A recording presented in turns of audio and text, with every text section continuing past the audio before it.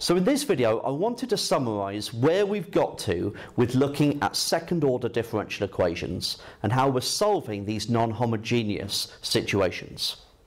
Now, what we've seen is that if we need to solve this second order differential equation, step one is you solve the homogeneous case. You put the right hand side equal to 0, you get through to the auxiliary equation, you solve that, and then you can get your complementary function.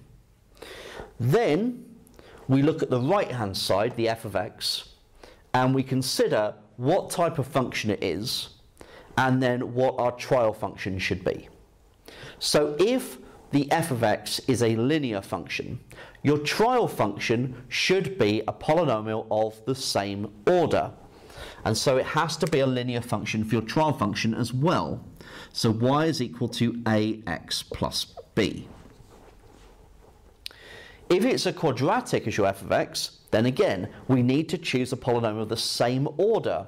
So we would have a quadratic as our trial function. So ax squared plus bx plus c. So if the left-hand side, the f of x, was a cubic, the trial function would be a cubic, and so on and so forth. If the right-hand side is a trigonometric function involving sine of px and or cos of px, so it might just be like 3 sine of 2x or 8 cosine of 9x, okay? Regardless of whether it's just one of them or if it is a sum of them, okay, we have a trial function which needs to take account of both. So we would have y equals a sine of px. So you've got to use the same interior function that you have here, px and px, plus b cosine of px. Okay, that's your trial function. Now, if it's an exponential function involving e to the px, then your trial function should also be some multiple of e to the px. So a e to the px. But hang on a minute, right? We saw in the previous video that if your complementary function included e to the px, then you can't use that, okay? So we have the special case that if this is in your complementary function when you solve your differential equation, we've got to instead use y is equal to ax e to the px. Okay? So if y equals a e to the px is part of the complementary function.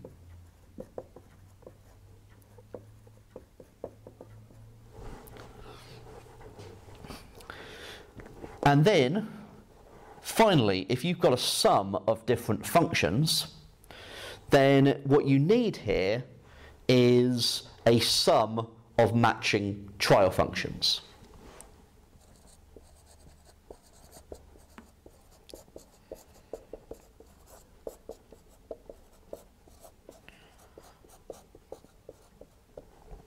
So, for example, if you had 8x plus 3 plus 6 cosine x, then I would need ax plus b plus one of these as well. So I'd have ax plus b plus c sine of px plus d cosine px. Okay, so I'd need to take account of the linear function and the trigonometric function. If it was y equals, the f of x was equal to x squared plus 5e to the 2x, then I would need a trial function which is the quadratic and the exponential. So I'd have ax squared plus bx plus c plus de to the px, as long as that wasn't part of your complementary function, of course. Okay, so that is how we deal with different f of x's.